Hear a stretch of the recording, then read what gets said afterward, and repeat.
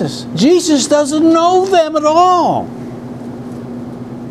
Depart from me, you that work iniquity. All of this religiosity in verses 21 through 23, all of it in God's eyes is iniquity. Powerful verse, isn't it? Very, very powerful verse.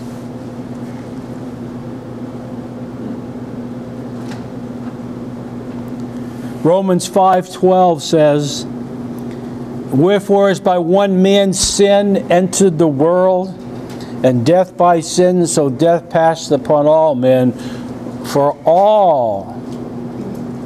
that all have sinned. No person on planet Earth can stand up and say, I have not sinned. Can't do it. Every one of them were born in sin. Even common sense will tell you that, right?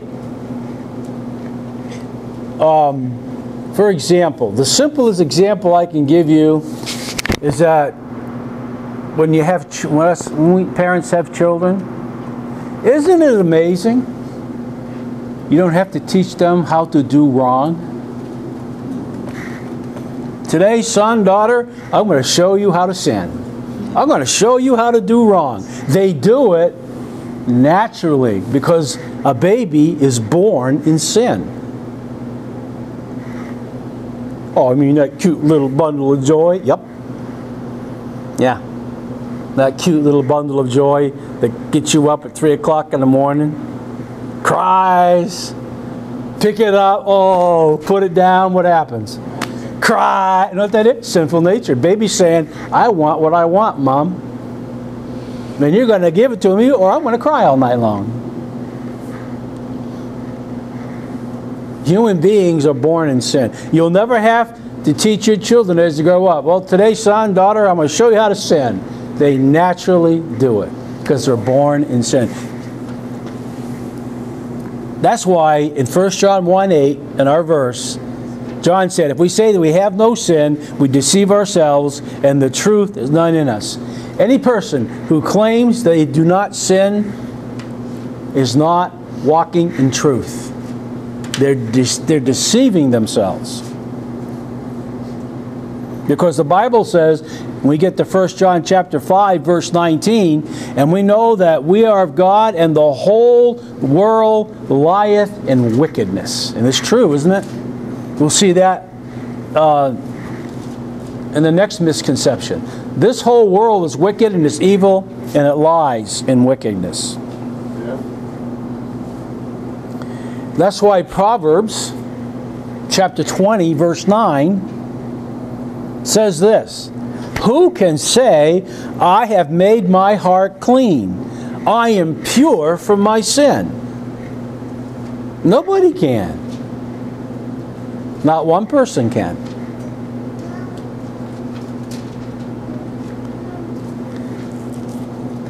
That's why in verse number 9 in our text, if we confess our sins, He is faithful and just to forgive us our sins and to cleanse us from all unrighteousness.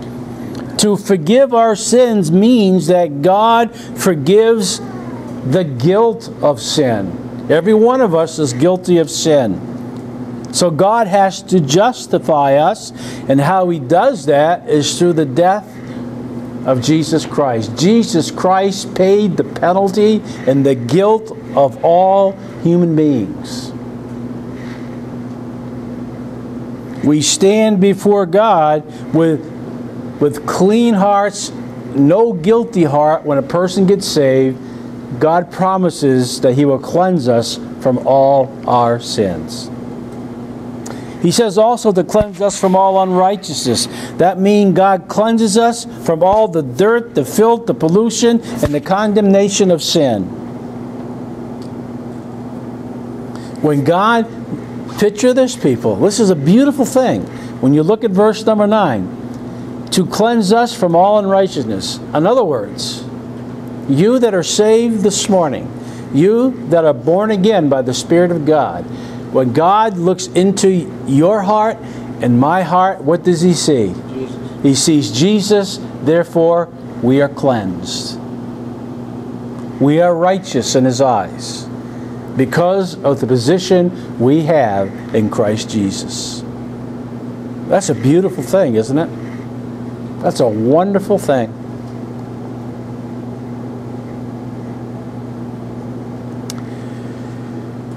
The point here in verse number 9 is this: having done this for mankind, having given His Son to die for our sin, God will forgive mankind. Because He is faithful and He is righteous, and He will do that. In other words, God always keeps His word. You can count on that, right? If God says, if you confess your sins, He is faithful and just to forgive us our sins and to cleanse us from all unrighteousness. You have God's promise.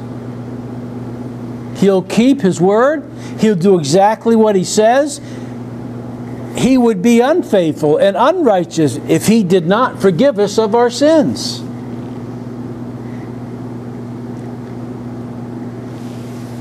God is faithful and just to forgive us of our sins. Count on it.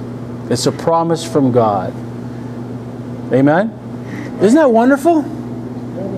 So, but I've had Christians, I don't know, God can't forgive me. Ooh, don't say that. According to verse 9, yes. I don't care what you've done. God will forgive you. You have to confess it, though. Right? You got to confess it, though. He won't cleanse you if you don't confess it. That's the beauty of coming to Christ.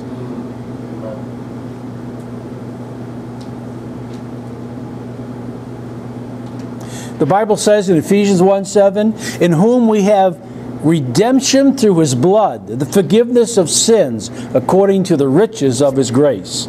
Ephesians 1:7. What a beautiful verse.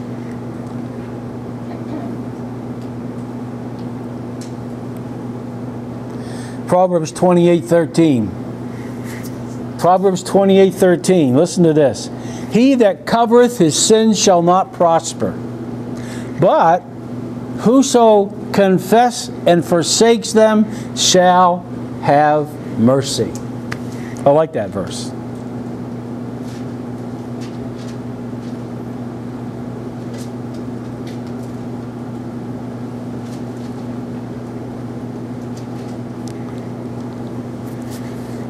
And so that confession of sin and the forgiveness of sin, it's there. So misconception number 2, which I've been dwelling on, man cannot say, all right, that he hasn't got sin. He does. And that sin needs to be forgiven. All right. Misconception number 3, man can become righteous and sinless on his own. That's what verse 10 is saying. If we say that we have not sinned, we make Him a liar, and His word is not in us. Man, if we say that we have not sinned, oh, come on. Everyone in this room has sinned. And I guarantee you, this afternoon or tomorrow, that you're going to sin. It's part of our nature.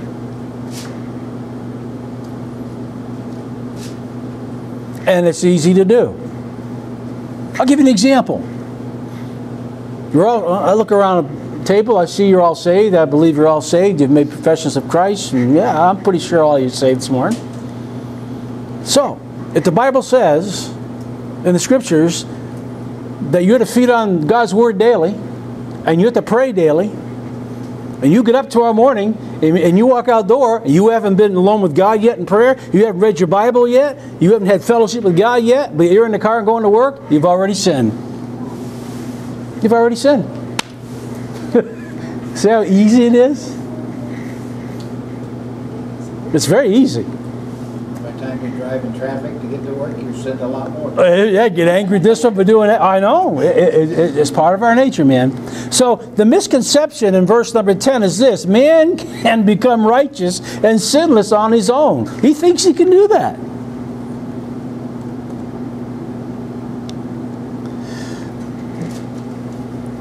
Listen. the one thing